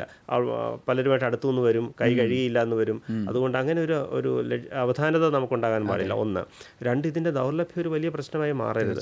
അതുകൊണ്ട് ചുമയ്ക്കുകയും തുമ്മുകയും മറ്റും ചെയ്യുമ്പോഴുള്ള ഒരു ശ്വസന ശുചിത്വം നമ്മൾ പാലിക്കുക. കർച്ചീഫ് കൊണ്ട് വായും മൂക്കും പൊത്തിപ്പിടിക്കുക എന്നുള്ളത് ചെയ്യുക. വീടുകളിൽ ഓരോ മുറികളിൽ അടങ്ങി ഒതുങ്ങി കഴിയുമ്പോൾ ഒരു കാരണവശാലും മാസ്ക് ധരിക്കേണ്ട ആവശ്യമില്ല. അതെ, അതുപോലെ തന്നെ സാനിറ്റൈസേഴ്സും, അല്ലേ? ഈ പറഞ്ഞ പോലെ തന്നെ പുറത്തൊക്കെ പോയിട്ട് വന്നു കഴിഞ്ഞാൽ മാത്രമേ, അല്ലെങ്കിൽ നമുക്ക് പരിചയമില്ലാത്ത സ്ഥലങ്ങളിൽ ഇടപെട്ടെങ്കിൽ മാത്രമേ നമ്മൾ സാനിറ്റൈസേഴ്സ് ഉപയോഗിക്കേണ്ട കാര്യം വരുന്നുള്ളൂ. വീട്ടിലിരിക്കുന്ന ഒരാൾക്ക് ഇടയ്ക്കിടയ്ക്ക് കഴുകേണ്ട ആവശ്യം വരുന്നത് അതിൻ്റെ ആവശ്യമില്ല. മറ്റൊരു ആവശ്യം എന്ന് പറഞ്ഞപ്പോൾ നമ്മൾ പുറത്തുനിന്ന് നിന്ന് വരുന്ന പാൽ പാക്കറ്റ് അല്ലെങ്കിൽ എന്തെങ്കിലും തരത്തിലുള്ള പച്ചക്കറി സാധനങ്ങൾ, പത്രം എടുത്തു, ഇങ്ങനെയൊക്കെയുള്ള സമയത്ത് നമുക്കൊരു സംശയം ഉണ്ടെങ്കിൽ തീർച്ചയായിട്ടും നമുക്കൊന്ന് സാനിറ്റൈസർ ഉപയോഗിക്കാം. അല്ലാതെ ഓരോ മണിക്കൂർ ഇടവിട്ടും അത് ഉപയോഗിക്കേണ്ട കാര്യം വീടുകളിൽ അടങ്ങി ഒതുങ്ങി കഴിയുന്നവർക്ക് തീർച്ചയായിട്ടും ഇല്ല. ഓക്കെ ഡോക്ടർ, അടുത്ത കോളിലേക്ക് പോകാം നമുക്ക്. ഹലോ, സാമൂഹ്യ പാഠത്തിലേക്ക് സ്വാഗതം. ഹലോ. ധാരാ വിളിക്കുന്നത്? ശരി ശരി, ഓക്കെ പ്രമോദ്, സാമൂഹ്യ പാഠത്തിലേക്ക് സ്വാഗതം. ഡോക്ടറോട് ചോദിച്ചോളൂ എന്താന്ന് വെച്ചാൽ. പറയൂ സാർ. ഇത് ഞങ്ങൾക്ക് സംശയം ചോദിക്കാൻ വിളിച്ചതാണേ. പറയൂ പ്രമോദേ. സാർ, ഈ നമ്മൾ ഉപയോഗിക്കുന്ന കറൻസി നോട്ടില്ലേ, അതിലൂടെ പകരാൻ്റെ സാധ്യതയുണ്ടോ സാറേ? അതായത് ഈ വൈറസ് മറ്റ് ബാഹ്യ വസ്തുക്കളിൽ ദീർഘനാൾ സജീവമായിട്ട് നിൽക്കും എന്നുള്ള രീതിയിൽ പഠനങ്ങൾ വന്നുകൊണ്ടിരിക്കുകയാണ്. പ്രത്യേകിച്ചും പ്ലാസ്റ്റിക്കിൻ്റെ പ്രതലത്തിൽ, അതോടൊപ്പം തന്നെ ഈ സിറാമിക്സ് പോലെയുള്ള പ്രതലത്തിലൊക്കെ 5 മുതൽ 9 ദിവസം വരെ ഈ വൈറസ് സജീവമായിട്ട് നിൽക്കാൻ പറ്റുമെന്ന് പറയുന്നുണ്ട്. അതോടൊപ്പം തന്നെ സ്റ്റീൽ, അലുമിനിയം തുടങ്ങിയ പ്രതലത്തിലൊക്കെ വളരെ കുറച്ച് സമയം മാത്രം, കുറച്ച് മണിക്കൂറുകൾ മാത്രമേ നിൽക്കൂ. ഇതെല്ലാം പ്രാഥമിക പഠനങ്ങൾ മാത്രമാണ്. ഇതിനു മുൻപുള്ള ഞാൻ മുമ്പേ സൂചിപ്പിച്ച പോലെ സാഴ്സ് വൈറസിൻ്റെയൊക്കെ ഒരു ചരിത്രം പരിശോധിക്കുമ്പോഴും ഇതെല്ലാം തന്നെ ബാഹ്യവസ്തുക്കളിൽ ഏതാനും മണിക്കൂറുകൾ അല്ലെങ്കിൽ ദിവസങ്ങൾ വരെ സജീവമായിട്ട് നിൽക്കാനുള്ള സാധ്യതയുണ്ട്. അതുകൊണ്ട് കറൻസി നോട്ട് എന്ന് പറയുന്നത് നമുക്കറിയാം പല ആൾക്കാർ കൈമാറി വരുന്ന ഒരു സാധനമാണല്ലോ ഈ കറൻസി നോട്ട് എന്ന് പറയുന്നത്. അതുകൊണ്ട് അത് കൈകാര്യം ചെയ്യുമ്പോൾ തീർച്ചയായിട്ടും ഇപ്പോഴത്തെ ഒരു സാഹചര്യത്തിൽ നമ്മുടെ ഒരു വ്യക്തി ശുചിത്വം അല്ലെങ്കിൽ നമ്മുടെ കൈ കഴുകുന്നത് ഉൾപ്പെടെയുള്ള ശുചിത്വം വളരെയേറെ സൂക്ഷിക്കേണ്ടതാണ്. അത് റിസർവ് ബാങ്ക് ഓഫ് ഇന്ത്യ തന്നെ അതിൻ്റെ ചില ഗൈഡ് ലൈൻസ് ഇപ്പോൾ പുറത്തിറക്കാൻ പോവുകയാണ്. അവരത് ഈ പറഞ്ഞതുപോലെ അണുവിമുക്തമാക്കിയതിന് ശേഷം പുറത്തിറക്കാനുള്ള സംവിധാനങ്ങൾ തുടങ്ങിയ കാര്യങ്ങൾ ചെയ്യുന്നുണ്ട്. ബാങ്കിലും മറ്റും ജോലി ചെയ്യുന്നവർ അല്ലെങ്കിൽ കറൻസി നോട്ടുകൾ വളരെ കൂടുതലായിട്ട് കൈകാര്യം ചെയ്യുന്നവർ തീർച്ചയായിട്ടും നോട്ടുകൾ കൈകാര്യം ചെയ്തതിന് ശേഷം ഹാൻഡ് സാനിറ്റൈസർ ഉപയോഗിച്ചിട്ട് കൈകൾ വൃത്തിയാക്കണം. അല്ലെങ്കിൽ സോപ്പും വെള്ളം ഉപയോഗിച്ച് കൈകൾ ഒരു മിനിറ്റോളം വൃത്തിയായിട്ട് കഴുകി വൃത്തിയാക്കിയാലും നമ്മൾ ഉദ്ദേശിക്കുന്ന അണുവിമുക്തമാക്കുക എന്നുള്ള ആ ഒരു കാര്യം നമുക്ക് നടപ്പാക്കാൻ പറ്റും. ഓക്കെ പ്രമോദ്, അപ്പോൾ വിളിച്ചാൽ സന്തോഷം. Thank you for calling. Doctor, അതുപോലെ തന്നെ ഇപ്പോൾ കൊറോണ രോഗം ബാധിച്ച് ഭേദമായി ഇപ്പോൾ ഒരുപാട് പേര് വീട്ടിലേക്ക് പോയിട്ടുണ്ട്. അവർ ശ്രദ്ധിക്കേണ്ടുന്ന കാര്യങ്ങൾ എന്തൊക്കെയാണ്? പലർക്കും ഉള്ളൊരു ആശങ്കയാണ് ഈ രോഗം ഒരിക്കൽ വന്ന് ട്രീറ്റ് ചെയ്ത് ഭേദമായി കഴിഞ്ഞാൽ പിന്നീടും വരാനുള്ള സാധ്യതയുണ്ടോ എന്നുള്ളത്. അപ്പോൾ അവരെന്തൊക്കെ കാര്യങ്ങളാണ് വീട്ടിലെത്തിക്കഴിഞ്ഞാൽ ശ്രദ്ധിക്കേണ്ടതായിട്ടുള്ളത്? ഇപ്പോഴത്തെ ഒരു പ്രോട്ടോക്കോൾ അനുസരിച്ച് ഇപ്പോൾ നമ്മൾ ആലപ്പുഴ മെഡിക്കൽ കോളേജിൽ ഞങ്ങൾക്ക് ആദ്യത്തെ കൊറോണ പേഷ്യൻറ്റിനെ ചികിത്സിച്ച് ഭേദമാക്കാൻ സാധിച്ചു. ഒരു വിദ്യാർത്ഥിയായിരുന്നു വുഹാനിൽ നിന്ന് വന്ന ആ വിദ്യാർത്ഥി. ഏകദേശം ഒരു 10-12 ദിവസത്തോളം നമ്മുടെ വാർഡിൽ തന്നെ ഐസൊലേഷൻ വാർഡിൽ കിടക്കുകയുണ്ടായി. അതിനുശേഷം ഡിസ്ചാർജ് ചെയ്തപ്പോഴും ഞങ്ങൾ നിർദ്ദേശിച്ചത് 28 ദിവസങ്ങൾ പൂർണ്ണമായിട്ടും ഹോം ഐസൊലേഷനിൽ കഴിയാനായിട്ടാണ് ആവശ്യപ്പെടുന്നത്. അതായത് രോഗലക്ഷണങ്ങൾ ആരംഭിച്ചിട്ടുള്ള 28 ദിവസം പൂർണ്ണമായിട്ടും ആ ഒരു സമയം കൊണ്ട് ഈ വൈറസ് നമ്മുടെ ശരീരത്തിൽ നിന്ന് അപ്രത്യക്ഷമാകും എന്നുള്ളതാണ് നമ്മുടെ കണ്ടെത്തലുകൾ. അതോടൊപ്പം തന്നെ ത്രോട്ട് സ്വാബ് പരിശോധിച്ചിട്ട് തൊണ്ടയിലെ സ്രവം പരിശോധിച്ചിട്ട് അത് വൈറസിൻ്റെ സാന്നിധ്യം ഇല്ല എന്ന് തെളിയിച്ചു കഴിഞ്ഞാൽ പിന്നെ ഏകദേശം 2 ആഴ്ചയോടുകൂടി നമ്മൾ ആ വ്യക്തിയെ വീട്ടിൽ തന്നെ ക്വാറന്റൈൻ പോലെ മറ്റാരുമായിട്ട് ഇടപഴകാൻ അനുവദിക്കാതെ ഇരിക്കാനായിട്ട് നിർദ്ദേശിക്കാറുണ്ട്. വീടുകളിൽ ഇപ്പോൾ കഴിയുന്നവരും ഈ പറയുന്ന ഒരു 14 ദിവസം എന്നുള്ളതാണല്ലോ നമ്മളിപ്പോൾ പറയുന്നത്. 14 ദിവസം പ്രത്യേകിച്ചും മറ്റ് സംസ്ഥാനങ്ങളിൽ നിന്ന് വന്നവർ, രോഗബാധിത പ്രദേശങ്ങളിൽ നിന്ന് വന്നവർ, ഇവരെല്ലാവരും തന്നെ ഒരു 14 ദിവസം ഒരു ക്വാറന്റൈനിൽ ഇരിക്കാനാണ് നമ്മൾ പറയുന്നത്. ഈ 14 ദിവസത്തിൻ്റെ കണക്കെന്ന് പറയുന്നത് ഇതിൻ്റെ ഇൻക്യുബേഷൻ പീരീഡാണ്. അതായത് ഈ വൈറസ് നമ്മുടെ ശരീരത്തിൽ പ്രവേശിച്ചു കഴിഞ്ഞാൽ രോഗലക്ഷണങ്ങൾ പ്രകടമാകുവാൻ സാധാരണ ശരാശരി 5 ദിവസമാണ് എടുക്കുന്നത്. പക്ഷേ അങ്ങേയറ്റം 14 ദിവസം വരെ എടുക്കാം. അതുകൊണ്ടാണ് 14 ദിവസം വരെ യാതൊരു തരത്തിലുള്ള ലക്ഷണവും ഇല്ലെങ്കിൽ നിങ്ങൾക്ക് രോഗസാധ്യതയില്ല, അതുകൊണ്ട് നിങ്ങൾക്ക് പുറത്തു പോകാമെന്ന് നമ്മൾ പറയുന്നത്. അപ്പോൾ രോഗം വന്ന് ഭേദമായവരും ഏകദേശം 28 ദിവസം, 1-ാം ദിവസം മുതൽ 28 ദിവസം വരെ വീട്ടിൽ തന്നെ അടങ്ങി ഒതുങ്ങി കഴിയാനാണ് നിർദ്ദേശിക്കാറുള്ളത്. മറ്റുള്ളവരുമായിട്ട് അടുത്ത് ഇടപഴകുന്നത് കൊണ്ട് പ്രശ്നമൊന്നുമില്ലല്ലോ അല്ലേ? രോഗം ഭേദമായതിന് ശേഷം നമ്മൾ അങ്ങനെയുള്ള വ്യക്തികളെയും അവരെത്ര നാൾ ഇത് പൂർണ്ണമായിട്ടും മറ്റുള്ളവരിലേക്ക് പകർത്താതിരിക്കുന്നുള്ളതിനെക്കുറിച്ചും കൃത്യമായ അറിവുകൾ നമ്മൾ ലഭിച്ചിട്ടില്ല. കാരണം അതുകൊണ്ട് ഈ ഒരു 28 ഡേയ്സ് ഈ വ്യക്തി പൂർണ്ണമായിട്ടും ഐസൊലേറ്റ് ചെയ്തിരിക്കുന്നത് തന്നെയായിരിക്കും നല്ലത്. ഓക്കെ ഡോക്ടർ, നമുക്ക് അടുത്ത കോളിലേക്ക് പോവാം. ഹലോ, സാമൂഹ്യ പാഠമാണ്. ധാരാ വിളിക്കുന്നത്? ഓക്കെ, സാമൂഹ്യ പാഠത്തിലേക്ക് സ്വാഗതം. പറഞ്ഞോളൂ. എനിക്ക് 60 വയസ്സ് പ്രായമുണ്ട്. ഞാനാണെന്നുണ്ടെങ്കിൽ ബി പി കൊളസ്ട്രോളും തൈറോയിഡിനും ഒക്കെ മരുന്നെടുക്കുന്ന ആളാണ്. പറഞ്ഞോളൂ, കേൾക്കാം. അതുപോലാണെന്നുണ്ടെങ്കിൽ എനിക്ക് OHയുടെ പ്രോബ്ലം ഉണ്ട്. ഞാൻ സ്ലീപ്പ് അപ്പീനിയ ഉണ്ടായിട്ട് മിഷനൊക്കെ യൂസ് ചെയ്യുന്നതാണ്. ഞാൻ ദിവസം 5-6 കിലോമീറ്റർ നടന്നുകൊണ്ടിരുന്നതാണ്. ഇപ്പൊ ഇത് വന്നേ പിന്നെ നടപ്പൊന്നും പറ്റുന്നില്ല. അപ്പൊ ബിൽഡിങ്ങിന്റെ മേളിൽ ടെറസിലൊക്കെ നടക്കുന്നതോ എന്താണ് ഞാൻ മുൻകരുതലുകൾ എടുക്കേണ്ടത്? അതും വളരെ നല്ലൊരു ചോദ്യമാണ്. ആരുമില്ല, അതുകൊണ്ടാണ് ഞാൻ സാറിനെ വിളിച്ചത്. അതെ. കാരണം ഇപ്പോൾ ഈ പിന്നെ നമ്മുടെ ഈ ക്വാറന്റൈനും മറ്റും വന്നതിന് ശേഷം പഴയ ജീവിത രീതി പലർക്കും പിന്തുടരാൻ പറ്റുന്നില്ല. അതിൽ വളരെ പ്രധാനപ്പെട്ട ഒന്നാണ് എക്സസൈസ് മുടങ്ങുന്നു എന്നുള്ളത്. നമുക്കറിയാം OSA മറ്റേ സ്ലീപ്പ് അപ്നിയൊക്കെ ഉള്ള വ്യക്തികൾ ദിവസവും എക്സസൈസ് ചെയ്യുക എന്ന് പറഞ്ഞാൽ വളരെ പ്രധാനമാണ്. അവരുടെ വണ്ണം കുറയ്ക്കാനും ശരീരഭാരം കുറയ്ക്കാനും ഒക്കെ. അപ്പോൾ നമുക്ക് ചെയ്യാവുന്നത് ഇപ്പോൾ പുറത്തിറങ്ങി നടക്കുന്നത് ഒട്ടും അഭികാമ്യമല്ല. പുറത്തിറങ്ങി ഇപ്പോഴത്തെ ഒരു സാഹചര്യത്തിൽ നടക്കേണ്ട. വീടിനുള്ളിൽ തന്നെ നമുക്ക് ക്വാർട്ടേഴ്സ് ആണോ അതോ ഫ്ലാറ്റ് പോലെയുള്ള സംവിധാനങ്ങളാണെങ്കിൽ നമുക്ക് ഉള്ള സ്ഥലത്ത് ടെറസ് ഉണ്ടല്ലേ?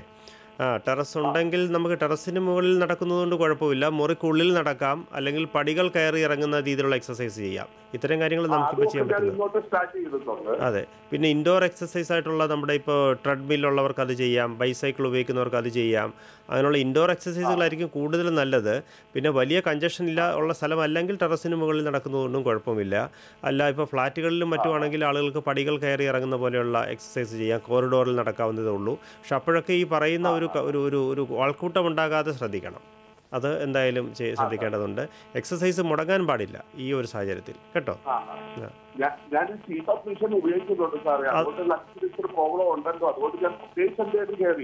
വേണ്ട, അത് നമ്മൾ സ്വന്തമായിട്ട് ഉപയോഗിക്കുന്ന മെഷീനല്ലേ, അത് നമുക്ക് തുടർന്ന് ഉപയോഗിക്കാം. അതിന് കുഴപ്പമൊന്നുമില്ല. ഓക്കെ സാർ, അപ്പോൾ വിളിച്ചതിൽ സന്തോഷം.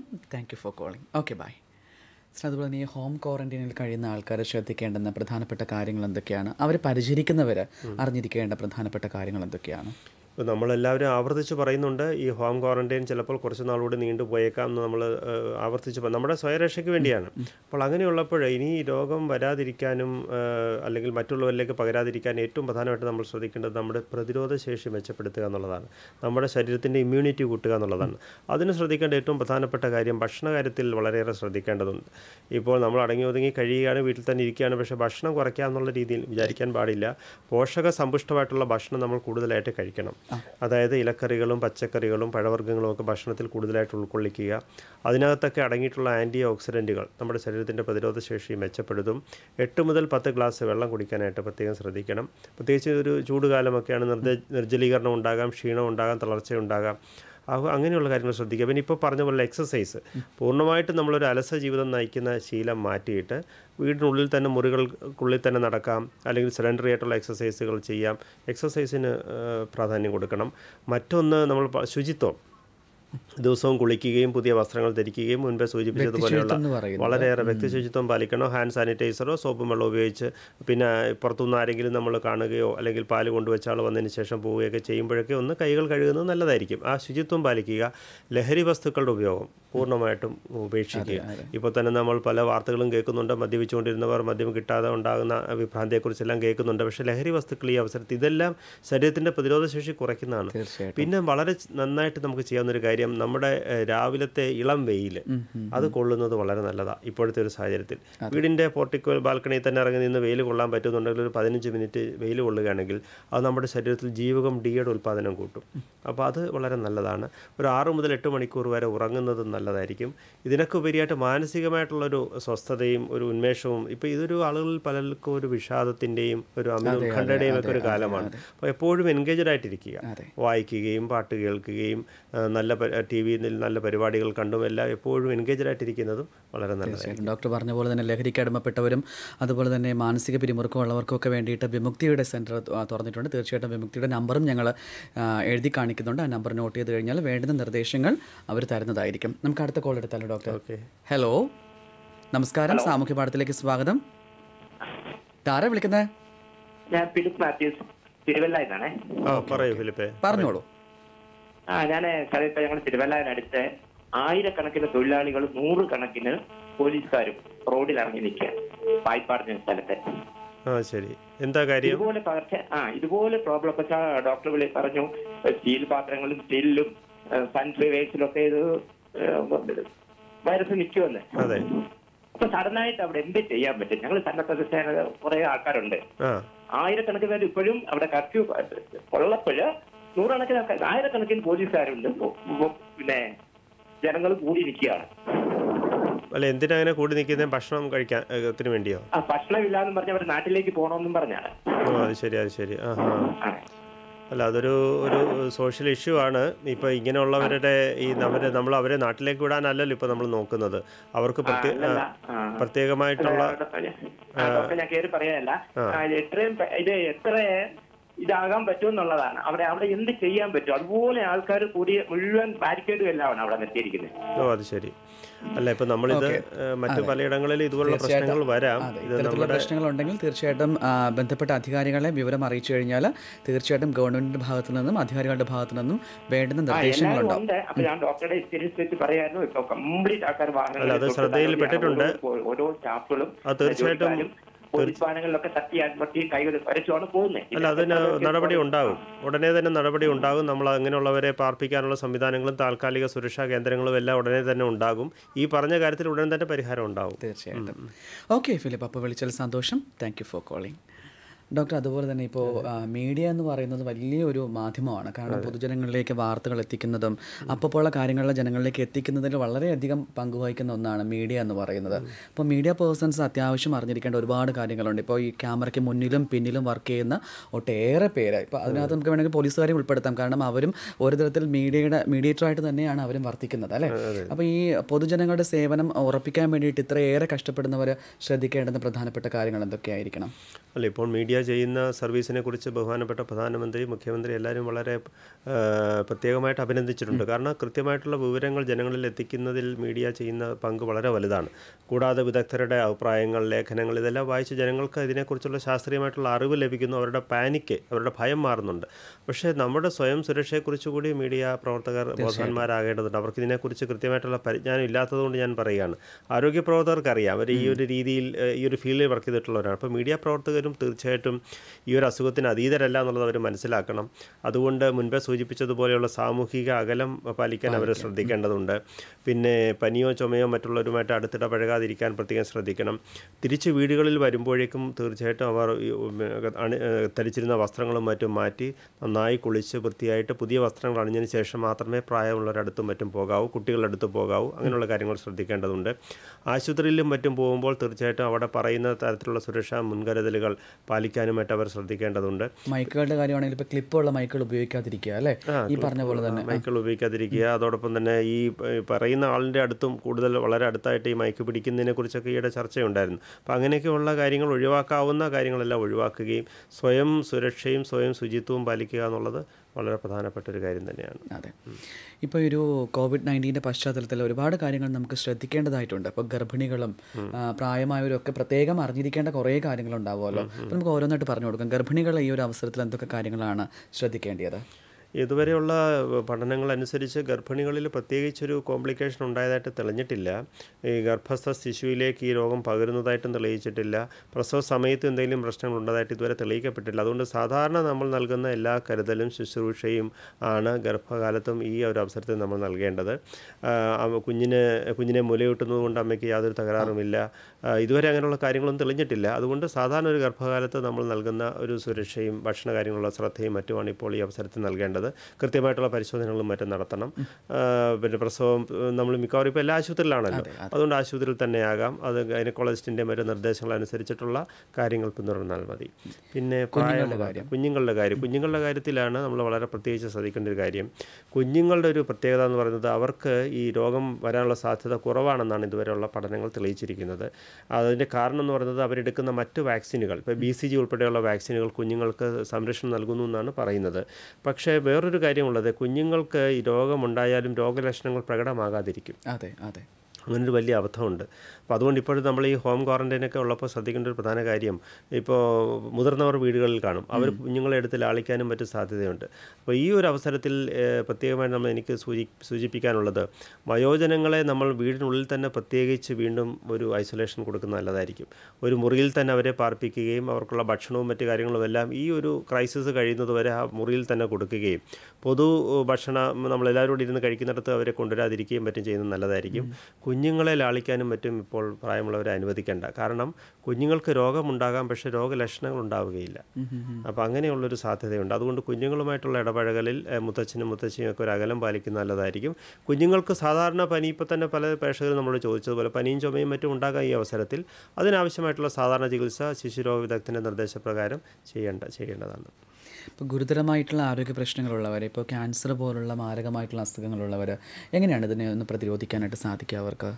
അപ്പോൾ ഇതുവരെയുള്ള എല്ലാ പഠനങ്ങളും തെളിയിച്ചിരിക്കുന്നത് മറ്റ് അസുഖങ്ങളുള്ളവരിൽ ഈ രോഗം കൂടുതൽ മാരകമാകും, സങ്കീർണമാകും, ചിലപ്പോഴും മരണകാരണം വരെ ആകാൻ സാധ്യതയുണ്ട്. അപ്പോൾ അങ്ങനെയുള്ളവർക്ക് അടിസ്ഥാന ആരോഗ്യ പ്രശ്നം എന്താണെന്ന് മനസ്സിലാക്കി അത് കൃത്യമായിട്ട് നിയന്ത്രിച്ച് നിർത്തുക എന്നുള്ളതാണ് ഏറ്റവും പ്രധാനം. പ്രമേഹമാണെങ്കിൽ രക്തത്തിലെ ഷുഗർ നോർമലായിരിക്കണം, പിന്നെ ഹൈപ്പർ ടെൻഷൻ ആണെങ്കിൽ പ്രഷർ നോർമലായിരിക്കണം, തുടങ്ങിയ എല്ലാ പരിശോധനകളും നടത്തി അത് നോർമലായിട്ട് നിലനിർത്തുക. മരുന്നുകൾ കഴിക്കുന്നതിൽ യാതൊരു വീഴ്ചയും ഉണ്ടാകാതെ കൃത്യമായിട്ട് മരുന്നുകൾ കഴിക്കുക. ഒരു എക്സ്ട്രാ കെയർ അവർക്ക് കൊടുക്കുക എന്നുള്ളതാണ് ഈ അവസരത്തിൽ നമ്മൾ ചെയ്യുന്നത്. തീർച്ചയായിട്ടും. ഇപ്പോൾ HIV ബാധിതർ അവരെന്തൊക്കെ കാര്യങ്ങളാണ് അറിഞ്ഞിരിക്കേണ്ടുന്നത്? HIV ബാധിതർ പ്രത്യേകിച്ചും അവരുടെ മരുന്നുകൾ മുടങ്ങാതെ കഴിക്കുക. പൊതുസ്ഥലങ്ങളിൽ പോകാനേ പാടില്ല. കാരണം അവർക്ക് ഇപ്പോൾ തന്നെ ശരീരത്തിൻ്റെ പ്രതിരോധശേഷി വളരെ കുറവാണ്. പെട്ടെന്ന് തന്നെ വൈറസ് ഉണ്ടാകാനും വൈറസ് പിടിപെടാനും മാരകമാകാനുള്ള വളരെ സാധ്യത കൂടുതലാണ്.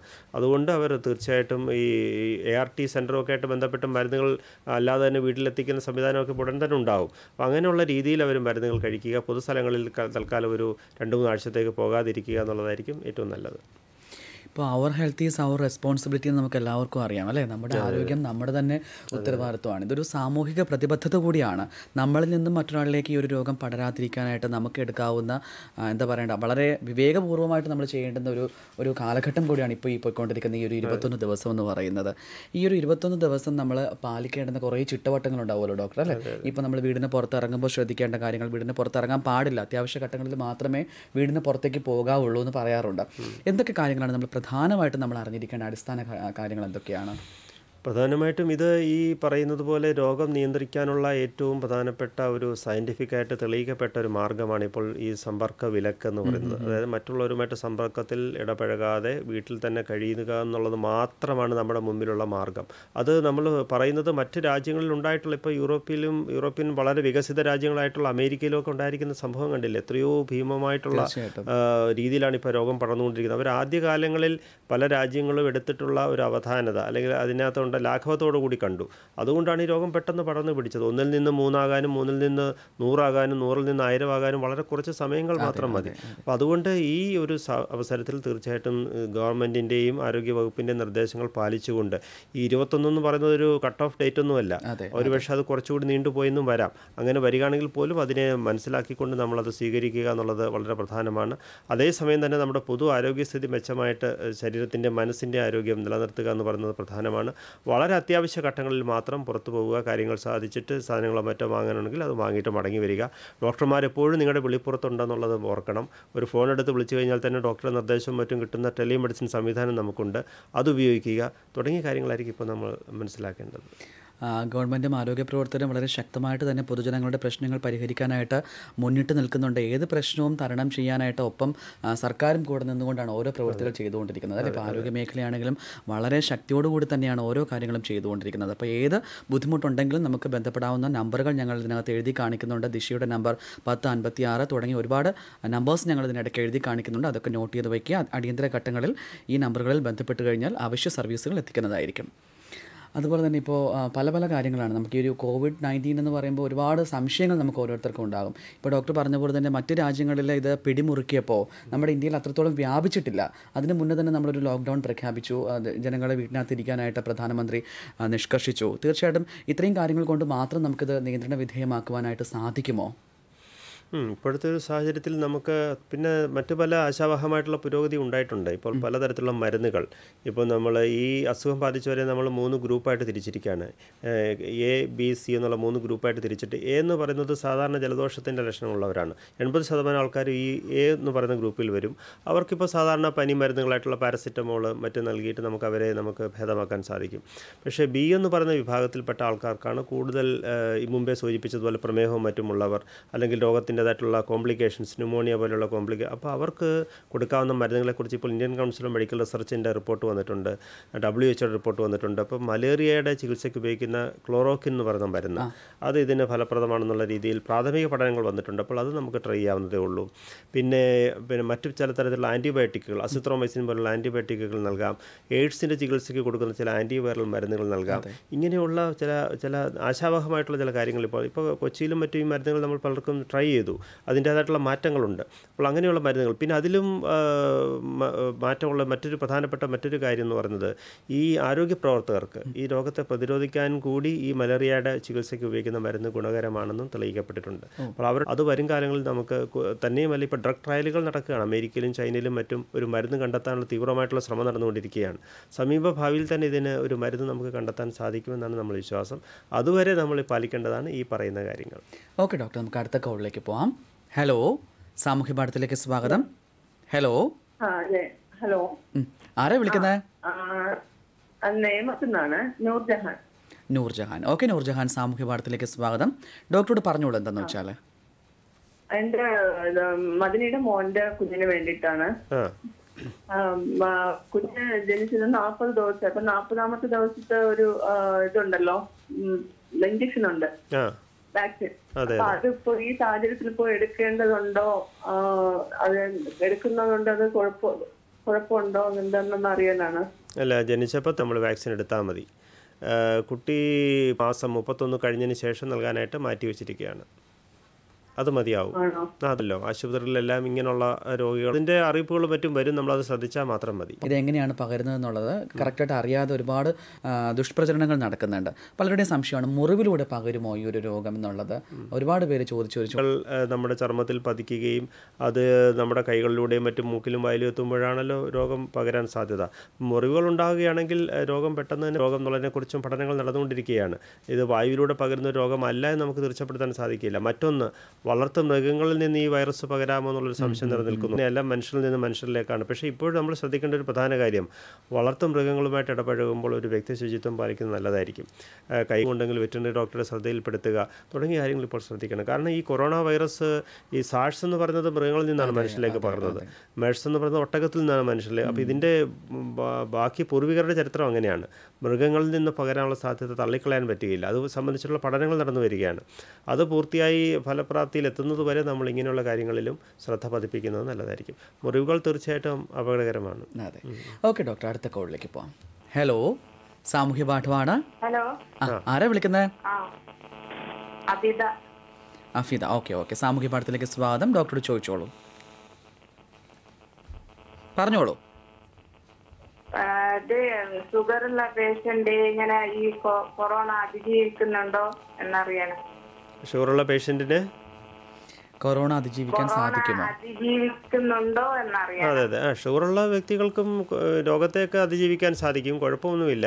പക്ഷേ ഇങ്ങനെയുള്ള അസുഖങ്ങളുള്ളവർക്കാണ് രോഗം കൂടുതൽ പ്രശ്നമുണ്ടാക്കാൻ സാധ്യത, കൂടുതൽ സങ്കീർണമാകുവാൻ സാധ്യത. അതിൻ്റെ കോംപ്ലിക്കേഷൻസ്, ന്യൂമോണിയ പോലെയുള്ള പ്രശ്നങ്ങളൊക്കെ ഉണ്ടാകാൻ സാധ്യത പ്രമേഹമുള്ളവരിലാണ്. കാരണം അവരുടെ ശരീരത്തിൻ്റെ ഇമ്മ്യൂണിറ്റി കുറവാണല്ലോ. അപ്പോൾ അതുകൊണ്ട് നമ്മൾ ശ്രദ്ധിക്കേണ്ടത് ഇങ്ങനെയുള്ളവർക്ക് കൂടുതൽ ശ്രദ്ധ നൽകണം. ഇപ്പോൾ ഇൻസുലിനൊക്കെ എടുക്കുന്ന ആളാണോ? ഇൻസുലിൻ എല്ലാം 3 നേരം മരുന്ന് കഴിക്കുന്നുണ്ട്. പറഞ്ഞിട്ടുണ്ട്, അന്നേരമായിട്ട് പറഞ്ഞത് കൊറോണന്റെ പ്രാക്ടീസ് ചെയ്യാൻ പറ്റിയിട്ടില്ല. നിലവിലിപ്പോൾ ഗുളികയാണ് കഴിച്ചുകൊണ്ടിരിക്കുന്നത്. അത് തന്നെ കൃത്യമായിട്ട് കഴിക്കുക. ഷുഗറിൻ്റെ പരിശോധനകൾ നടത്തണം രക്തത്തിലെ. അത് പരിശോധിച്ചത് നോർമലായിട്ട്. ഏതാ? ഷുഗറിന്റെ പരിശോധന നടത്തണം. വേണം. ഇപ്പോൾ ആരെയാ കാണിച്ചുകൊണ്ടിരിക്കുന്ന ഡോക്ടറുമായിട്ട് ബന്ധപ്പെട്ടിട്ട് ആ ഡോക്ടറോട് ചോദിക്കണം. ഇപ്പോൾ ഞാൻ ഇങ്ങനെ പരിശോധിക്കാൻ താല്പര്യമുണ്ട്, എന്താണെന്നുള്ള അദ്ദേഹം വേണ്ട ഡയറക്ഷൻസ് തരും, നിർദ്ദേശങ്ങൾ തരും. ഷുഗർ എന്തായാലും നോക്കണം. നേരത്തെ ഇൻസുലിൻ എന്തോ നിർദ്ദേശിച്ചു എന്നല്ലേ പറഞ്ഞത്, അല്ലേ? ഇൻസുലിൻ ചെയ്യണമെന്ന് പറഞ്ഞിരുന്നു അല്ലേ? അതാ പറഞ്ഞത്. അപ്പോൾ ഷുഗർ വളരെ കൃത്യമായിട്ട് നോർമലാണെന്നുള്ളത് ഉറപ്പ് വരുത്തണം. അത് ഡോക്ടറുമായിട്ട് ഫോണിൽ വിളിച്ച് അദ്ദേഹവുമായിട്ട് സംസാരിച്ച് അത് തീരുമാനം. അത്രേ ഉള്ളൂ. പ്രമേഹം നോർമലാണെങ്കിൽ, രക്തത്തിലെ ഷുഗറിൻ്റെ അളവ് നോർമലാണെങ്കിൽ കുഴപ്പങ്ങളില്ല, മറ്റുള്ളവരെ പോലെ തന്നെ ഉള്ളൂ. അപ്പോൾ ആ രീതിയിലാക്കി നിർത്താനായിട്ട് നമ്മൾ ശ്രദ്ധിക്കണം കേട്ടോ. ഓക്കെ അഫീദ, അപ്പോൾ വിളിച്ചതിൽ സന്തോഷം. ഡോക്ടർ പറഞ്ഞ കാര്യങ്ങൾ മനസ്സിലായി കാണുമെന്ന് വിശ്വസിക്കുന്നു. Thank you for calling. Okay, by. ഇപ്പോൾ ഒരുപാട് പേര് നിരീക്ഷണത്തിലുണ്ടല്ലോ ഡോക്ടർ. ഇപ്പോൾ ഈ നിരീക്ഷണത്തിലിരിക്കുന്ന ആൾക്കാർ അത്യാവശ്യം അറിഞ്ഞിരിക്കേണ്ട കാര്യങ്ങൾ കൂടി പറഞ്ഞു കൊടുക്കാൻ തോന്നുന്നു. നിരീക്ഷണത്തിലിരിക്കുക എന്ന് പറയുമ്പോൾ നമുക്ക് രോഗസാധ്യത ഉള്ളവരാണ്, അതായത് രോഗികളുമായിട്ട് ഇടപഴകിയവർ, അല്ലെങ്കിൽ മറ്റു പ്രദേശങ്ങളിൽ നിന്ന്, ഇപ്പോൾ മിഡിൽ ഈസ്റ്റിൽ നിന്നും മറ്റും മടങ്ങി വന്നവർ, മറ്റ് സംസ്ഥാനങ്ങളിൽ നിന്ന് പോലും മടങ്ങി, അവരെല്ലാവരും നമ്മൾ ഈ ഒരു 14 ദിവസം നമ്മൾ നിരീക്ഷണത്തിൽ വെച്ചിരിക്കുകയാണ്. കാരണം ഈ ഒരു കാലയളവിൽ അവർക്ക് ഏതെങ്കിലും തരത്തിൽ വൈറസ് ബാധ ഉണ്ടായിട്ടുണ്ടെങ്കിൽ അതിൻ്റെ ഇൻക്യുബേഷൻ പീരീഡ് കഴിഞ്ഞിട്ട് അതിൻ്റെ ലക്ഷണങ്ങൾ പുറത്ത് വരും എന്നുള്ളതാണ്. അപ്പോൾ അവർ വിചാരിക്കും ഞങ്ങൾക്ക് അസുഖമൊന്നും ഇല്ലല്ലോ, വെറുതെ എന്തിനാ ഞങ്ങളെ പിടിച്ച് ഈ വീട്ടിനകത്ത് ഇങ്ങനെ മുറിക്കാത്തിരുത്തിയിരിക്കുന്നത്. പക്ഷേ അതങ്ങനെ അല്ല. അത് നമ്മുടെ മാത്രം സുരക്ഷയല്ല നമ്മൾ നോക്കുന്നത്, നമ്മുടെ കുടുംബാംഗങ്ങളുടെ സുരക്ഷ, അതോടൊപ്പം തന്നെ നമ്മുടെ സമൂഹത്തിൻ്റെ സുരക്ഷ. ഒരു മുറിയിൽ തന്നെ ഒതുങ്ങിക്കഴിയുക, പ്രത്യേകം ടോയ്ലറ്റ് മറ്റും ഉപയോഗിക്കുന്നതാണ് നല്ലത്. എന്തെങ്കിലും തരത്തിലുള്ള ആരോഗ്യ പ്രശ്നം ഉണ്ടായിക്കഴിഞ്ഞാൽ, അതായത് പനിയോ ചുമയോ മറ്റോ ഉണ്ടായാൽ ഉടൻ തന്നെ നേരിട്ട് ആശുപത്രിയിൽ പോകേണ്ട കാര്യമില്ല. ഈ ദിശയുടെ നമ്പറിൽ വിളിക്കാം, അല്ലെങ്കിൽ അടുത്തുള്ള ആരോഗ്യ പ്രവർത്തകരുമായിട്ട് ബന്ധപ്പെട്ടിട്ട് ആവശ്യമായിട്ടുള്ള മുൻകരുതൽ എടുത്തുകൊണ്ട് മാത്രമേ അവർ ആശുപത്രിയിലും മറ്റും പോകാവൂ. നേരിട്ട് പോയി ആശുപത്രിയിൽ പോയി കാണുന്ന രീതിയല്ല ഇങ്ങനെയുള്ളവർക്ക് വേണ്ടത്. അതെ, ആശങ്ക വേണ്ട, ജാഗ്രത മതി അല്ലേ? ഈ പറഞ്ഞ പോലെ തന്നെ നമ്മൾ ഒരിക്കലും ആശങ്കപ്പെട്ട് ഒരുപാട് ബുദ്ധിമുട്ടുകളിലേക്ക് എത്താതെ തന്നെ നമ്മൾ ജാഗ്രതയോടെ പ്രവർത്തിച്ചു കഴിഞ്ഞാൽ നമുക്ക് ഒറ്റക്കെട്ടായി നിന്നുകൊണ്ട് തന്നെ ഈ ഒരു രോഗത്തെയും പ്രതിരോധിക്കാൻ സാധിക്കും. എല്ലാം മാറി മറിയുന്നത് പോലെ തന്നെ ഈ രോഗവും കടന്നു പോകും. നമ്മൾ വീണ്ടും സേഫ് സോണിൽ തന്നെ എത്തും. എല്ലാവരും അതിനുവേണ്ടി ഗവൺമെൻറ് നൽകുന്ന നിർദ്ദേശങ്ങൾ അതേപോലെ പാലിക്കാനായിട്ട് പ്രതിജ്ഞാബദ്ധരായിട്ടിരിക്കുക അല്ലേ ഡോക്ടർ? അതെ, തീർച്ചയായിട്ടും അതാണ് വേണ്ടത്. അതെ. അപ്പോൾ നമുക്ക് അനുവദിച്ചിരിക്കുന്ന സമയം ഏകദേശം ഇവിടെ പൂർണ്ണമാവുകയാണ്. നമ്മുടെ ക്ഷണം സ്വീകരിച്ച് ഇവിടെ എത്തി പ്രിയ പ്രേക്ഷകരുമായിട്ട് COVID-19 കുറിച്ച് വളരെ വിശദമായിട്ട് തന്നെ പറഞ്ഞു തന്നു. ഒരുപാട് നന്ദി അറിയിക്കുകയാണ് ദൂരദർശൻ്റെ പേരിലും സാമൂഹ്യ പാഠത്തിൻ്റെ പേരിലും. Thank you so much doctor. Thank you. സാമൂഹ്യ പാഠത്തിൻ്റെ ഇന്നത്തെ ഈ അധ്യായം ഇവിടെ പൂർണ്ണമാവുകയാണ്. സാമൂഹിക പ്രതിബദ്ധതയുള്ള മറ്റ് വിഷയങ്ങളുമായി വീണ്ടും കാണാം. അതുവരേക്കും കാത്തിരിക്കുക. ഈ പരിപാടി കണ്ടുകൊണ്ടിരുന്ന ഇതിൽ പങ്കെടുത്ത എല്ലാ പ്രിയ പ്രേക്ഷകർക്കും നന്ദി, നമസ്കാരം.